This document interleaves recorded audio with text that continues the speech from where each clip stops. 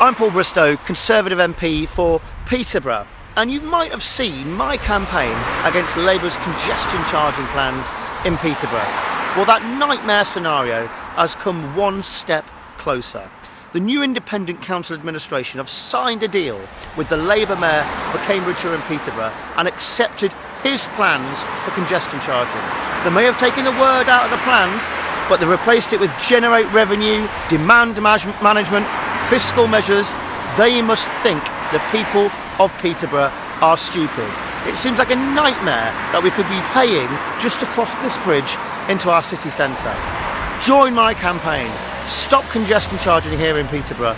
Go to my website.